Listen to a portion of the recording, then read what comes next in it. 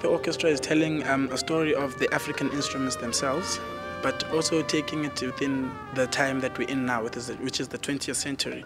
So it's actually telling the story of the instruments and of that time of the instruments, and also speaking out through the voice of the 21st century.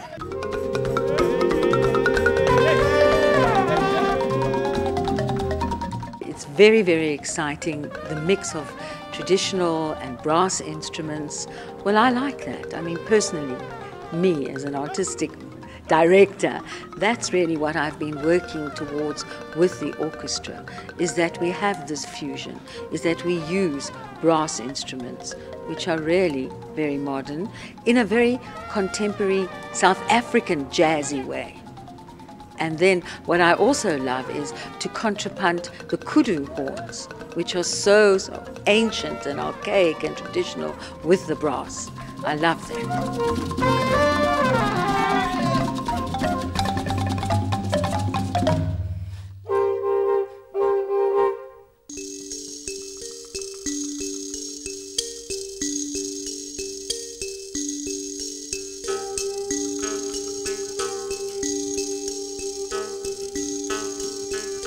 Well, I think the directors and myself, maybe included, would be trying to show people what sound these instruments can bring, and also the appreciation of these instruments, and showing people where we actually come from, especially African people, and then show them that where we come from can actually tell where we are right now. So as the instruments play, as we're playing ancient instruments or indigenous instruments, we're also producing sound which is part of the 21st century sound.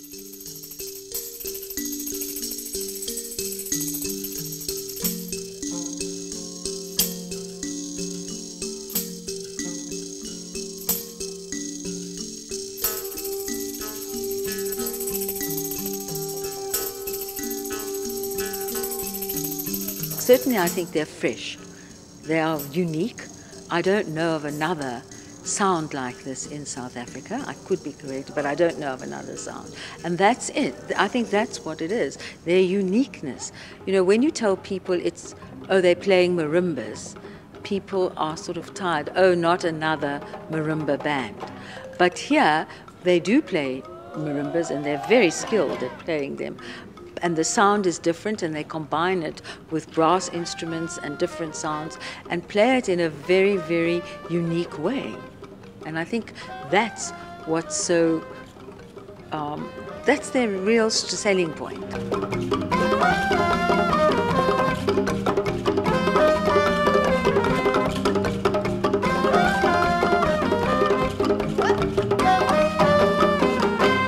So satisfying. Playing on this stage with this orchestra is very satisfying, in the sense that even when you're angry, when you get on stage and the music starts playing, you get out of the mood of anger, you get out of the mood of trauma, you get out of the mood of worries. You go back into a place where I could say like heaven, maybe, in some way.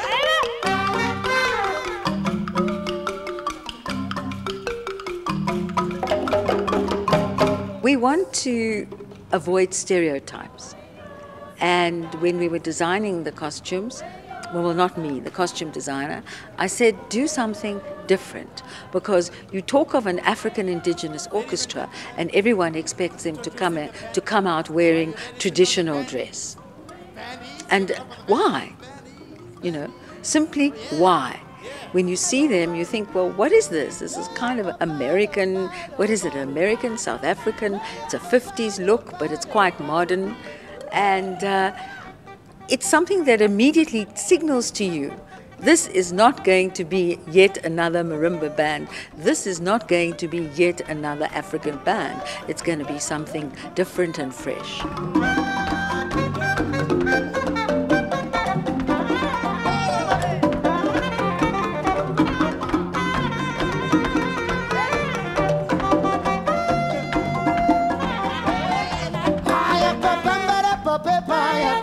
Well, I think people are overseas, and even in South Africa, are surprised, because they're just not expecting what they're hearing, and very interested, because I do think the music is interesting and very contemporary in some instances.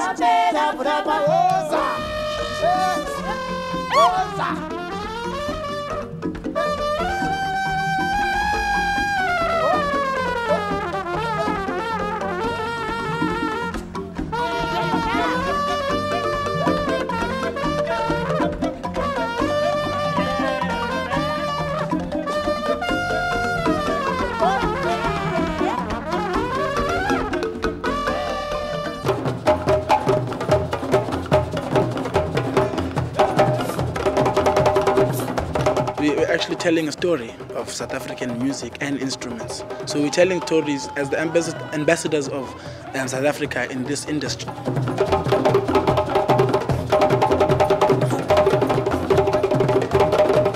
I mean, they can do your normal sort of African rhythms and drumming.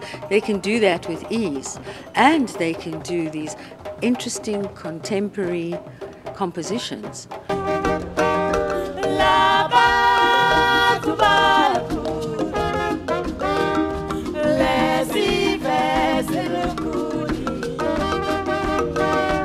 Well, I think, one always has to have a vision and a dream and strive towards that dream.